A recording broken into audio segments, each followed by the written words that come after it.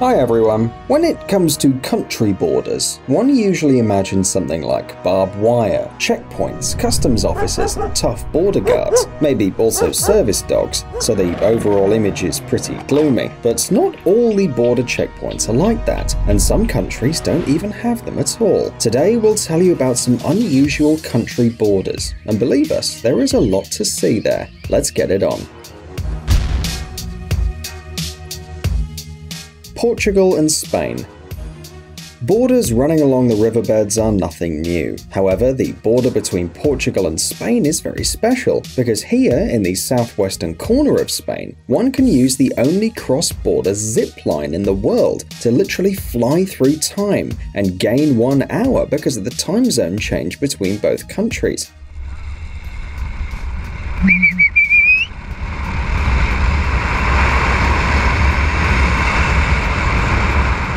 It's as if you get into a portal on your way. The Límite Terra zipline will take you from a Spanish Sanlúcar de Guadiana to the Portuguese El Cutim across the 150-meter wide Guadiana River. A 720-meter thrill ride into Portugal will take you less than a minute, and the speed can reach up to 80 kilometers per hour. After that, the boat will bring you back to Spain. The Netherlands and Belgium.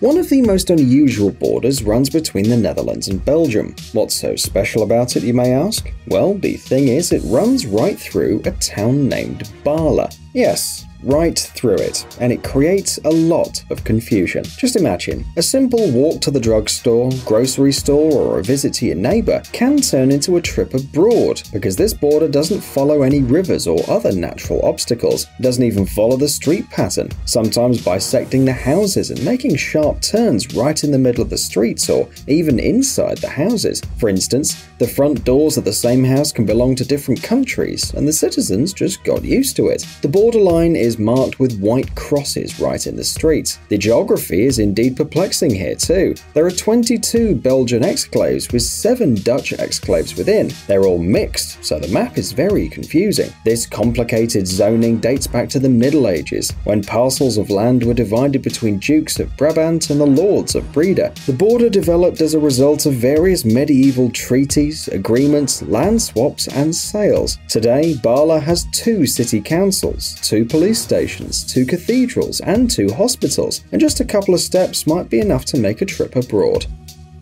India and Pakistan. The Pakistan-India border is 2,912 meters long. The Waghar village is the only place where one can cross the border between those two countries, and there you can also see the so-called Waghar Atari border ceremony.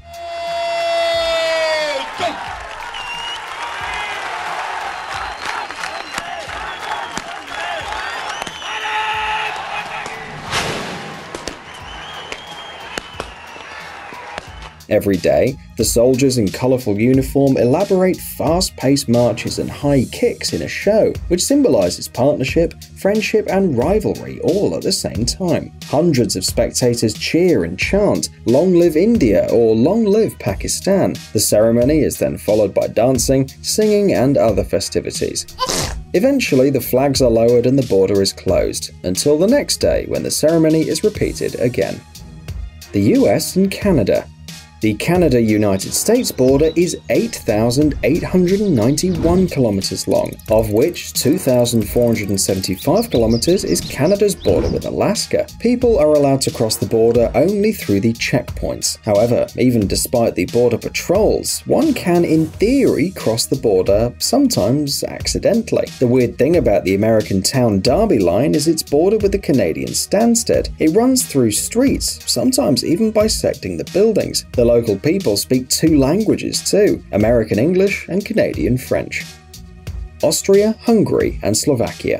Alright, so the borders between the 2 countries are pretty self-explanatory, but what about borders that divide 3 countries, like the one at the junction of 3 states, Austria, Hungary, and Slovakia? It looks like a picnic table? No, seriously, this does look like a typical equilateral triangular table with identical benches around it. Each side of the table bears the coat of arms of the respective country. Turns out you can actually sit there to talk or enjoy lunch with people from different European states. And they say there are no miracles in this world. Well, it's actually not the best spot for a picnic. It is surrounded by stone sculptures, border pillars, and endless empty fields with literally nothing to see. On the other hand, if you cherish your solitude, you might as well enjoy this place. Italy and Switzerland. The Signal Cuppa, also known as the Punta Niefetti, is a 4,554-meter tall peak on the border between Italy and Switzerland. The highest hut in Western Europe, the Margherita Hut, lies here on the very summit.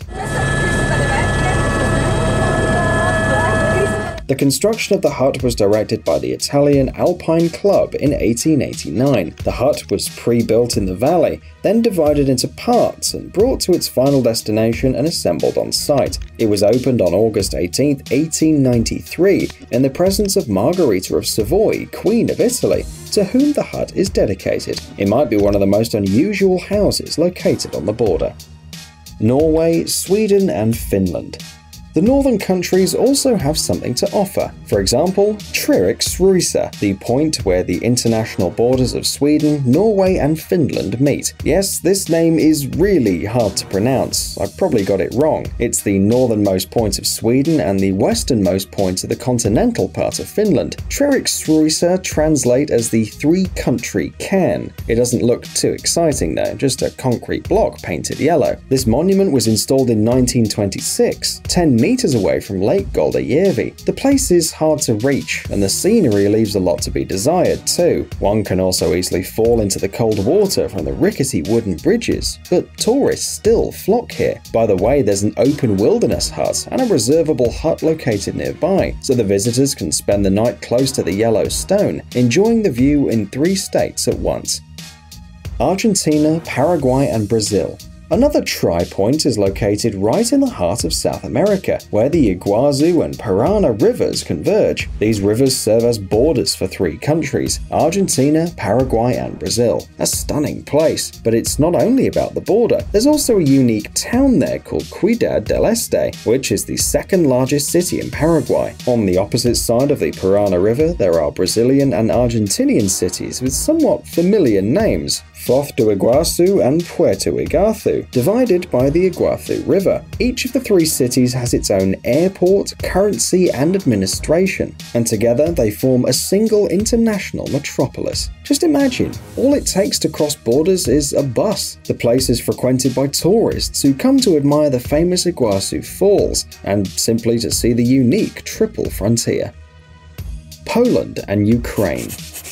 This unique border can be seen only from a bird's eye view, or from a drone. A Polish artist, Jaroslaw Koziar, used 23 kinds of plants to create a real artwork along the border between Poland and Ukraine, or rather, above it. 2 giant fish symbolize the conventionality of borders between countries. Koziar wanted to prove that nature knows no boundaries, and culture defies the artificial borders created by humans. 2 fish swimming in opposite directions were created during the Lublin Land Art Festival. The artwork is located on fields between Horodyczce in Poland and Juarez in Lviv. The border between the 2 states in this place is annually decorated before the local Festival of Arts. Well, it looks good and serves a nice purpose.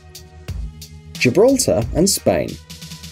Gibraltar is a British overseas territory located at the southern tip of the Iberian Peninsula. Yes, right above the Strait of Gibraltar, which connects the Atlantic Ocean to the Mediterranean Sea. This place boasts a rich and exciting history, but let's focus on the border for now. It runs close to the airport.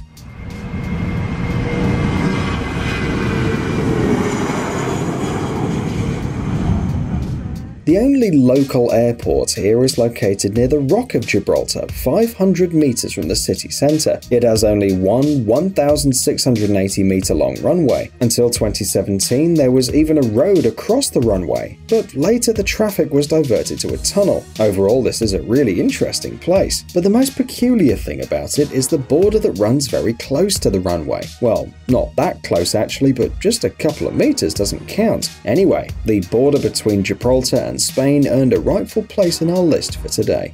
Psst. Dude, are you looking for new technologies and great gadgets? Are your thoughts focused on the future? Do you love huge vehicles and can't imagine your life without robots around you? Then visit TechZone and you'll find all this and more. The link is in the description. You interested? Great.